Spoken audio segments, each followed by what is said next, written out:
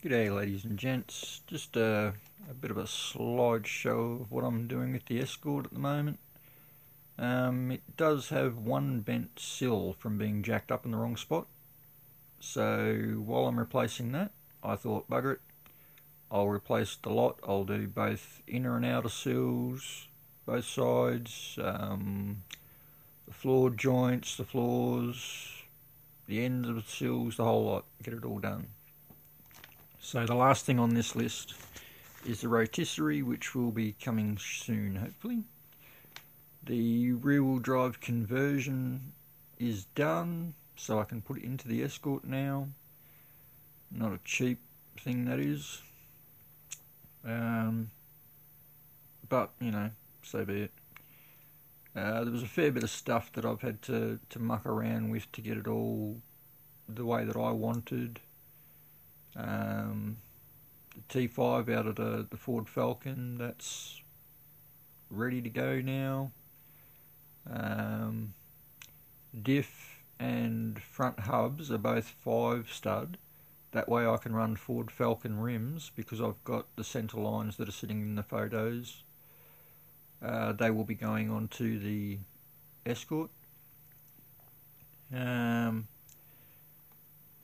Now, with the induction side of things, I can go with the standard EFI, I can go with a standard Escort manifold and a Weber carby, or I can go motorcycle carbies. I've got all the manifolds, all the different carbies, everything's here. I've also had to get the computers for them, a non-EFI and an EFI computer and wiring looms. So they're all here now. The R1 carbies, they've been drilled out to 1.8mm. Turn the mixture screws all the way in, back them out 3 full turns, and make sure that your slide pins are in the center position.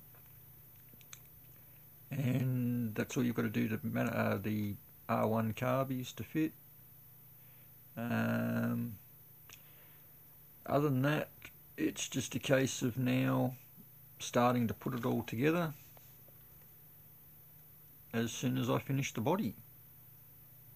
So all the parts are sitting there ready. Tomorrow I will probably fit the R1 carbies onto the motor, just because they'll be what I'll be starting it with, and we'll go from there, I suppose.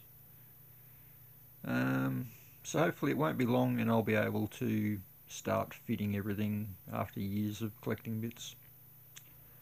Alrighty ladies and gents, have a good one, and I shall catch you later. See ya.